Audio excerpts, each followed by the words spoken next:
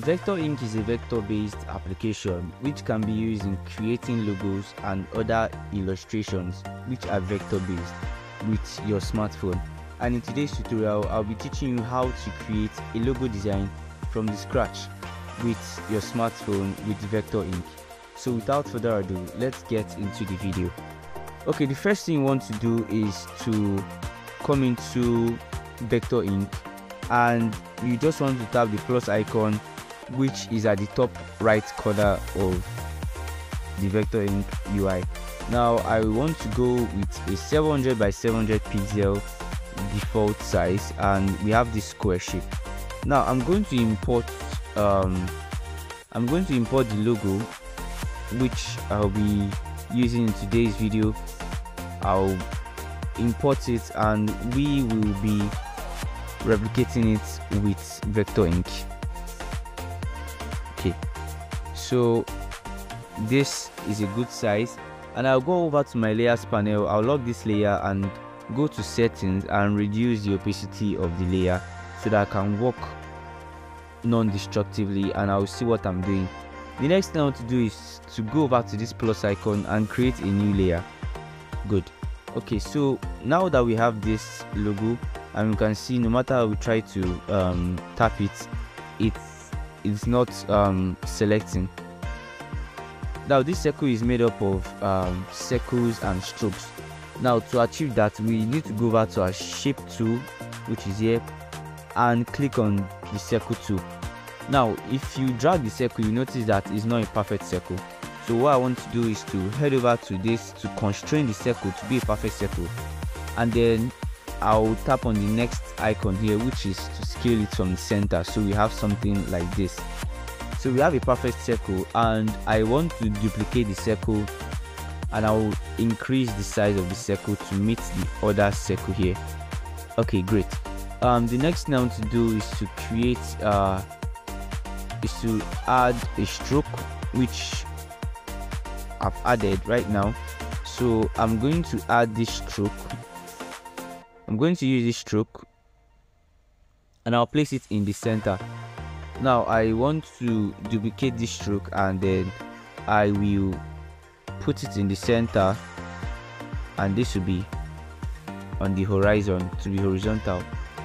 Okay, the next thing I want to do is to duplicate the middle stroke again, and then I'll take it to the outside, to the edge of this other, to the edge of the circle here. Now just place it here. Okay, great. Because I don't want to view the shape too much, I'll just make these strokes small, yeah, because it's focusing on only this part of the logo. Okay, so I'll make this smaller than this. Okay, great. Right, so the next thing I'll do is to add another stroke.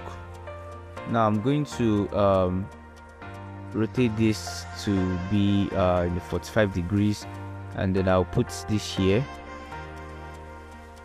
Okay, and I'll duplicate it, and then I'll shift it down to this point right here. Okay, now I'm going to select both strokes, and I'll duplicate it, and then I'll rotate it to the other point like this, and then I'll position it just about here.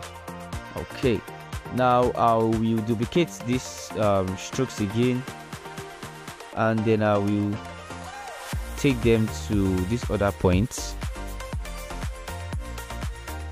exactly here. Okay, now we've succeeded in fully. Okay, I don't think we need this middle stroke, so I'll just delete it, and then I'll select all the strokes, and I'll go over to the shape or the path builder tool, and I'll begin to build the shapes. So I'll come over to this point, and I'll build the shape here and here. I'll add these ones to it also. the inner circles and the outside circles.